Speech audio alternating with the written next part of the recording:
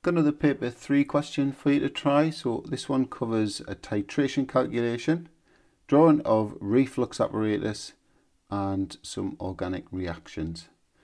Hope you like the video, and if you haven't already subscribed to the channel, why don't you consider doing that? But as always, the link to the questions in the description of the video if you want to try it first. Okay, so the first thing I need to do is to calculate the 3 titers for the accurate titrations, the trial ones being left out.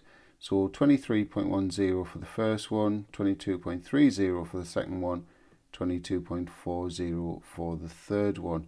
So we're looking for concordant results, so they're results that are within 0.1 cm cubed of each other, and you can see 2 and 3 are, that's why I've ticked them. So we take the mean of those two. So the mean titer is 22.35 cm cubed. So like I always do with these rather long-winded titration questions, just draw out a sequence of pictures just to try and visualize what's happening. So on the left hand side, we're starting with that 100 cm cubed of 0.5 moles per centimeter cubed NaOH. You'll notice that I've worked out the moles of NaOH in there, 0.05. Then they add the 3 aspirin tablets, so that's going to react with some of the sodium hydroxide.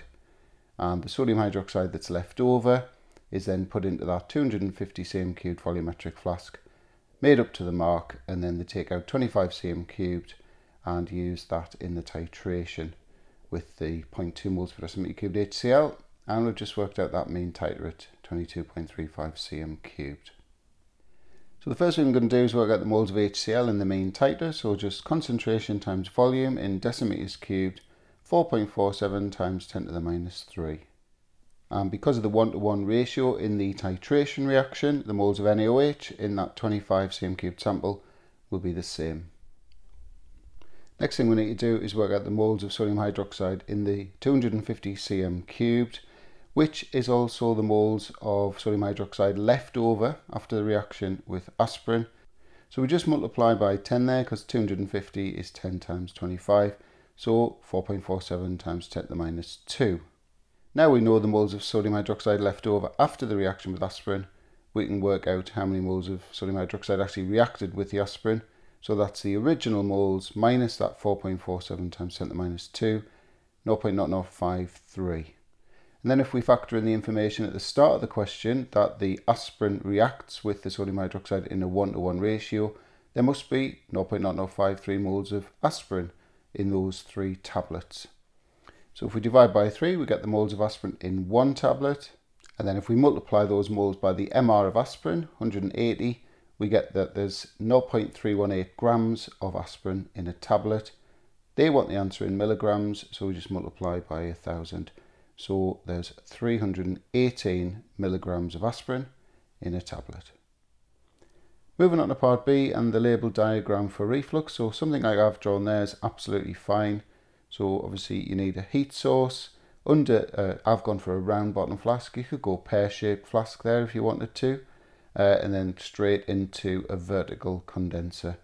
Just make sure that you've got no sort of gaps where the flask joins onto the condenser, otherwise the vapours could leak out of there.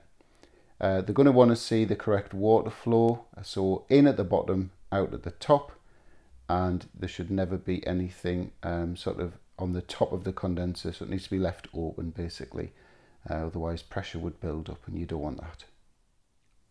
So moving on to the last part, this equation for the reaction of aspirin with excess sodium hydroxide. You'll notice I've already put 3 moles of NaOH into the equation because of what we're told in that first line. So first thing we need to think about here is what functional groups we've got in aspirin. So we've got a carboxylic acid group and we've got an ester group. So the carboxylic acid can definitely react with sodium hydroxide and we'll get the sodium salt of that. And also the sodium hydroxide can hydrolyze the ester by breaking this bond here. So I've got the beginnings of the products here. So you can see we've got the sodium salt part of the carboxylic acid, and we've got this part here. When the ester bond breaks, that'll also become a sodium salt. You'll notice I've highlighted this carbon here where the single bond to the oxygen is, and that's because ordinarily we'd get a phenol. When you hydrolyze this ester bond here, that would become a phenol. But remember, phenols can also react with sodium hydroxide. So that part there is actually going to become ONa.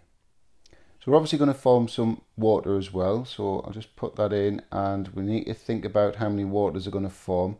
And I've found the easiest way to balance this is just to look at the oxygens. So you can see in the reactants, we've got 1, 2, 3, 4, 5, 6, 7 oxygens. And then if we just look at the organic products for the oxygens, we've got 1, 2, 3, 4, 5. So we need 2 more, 2 H2O.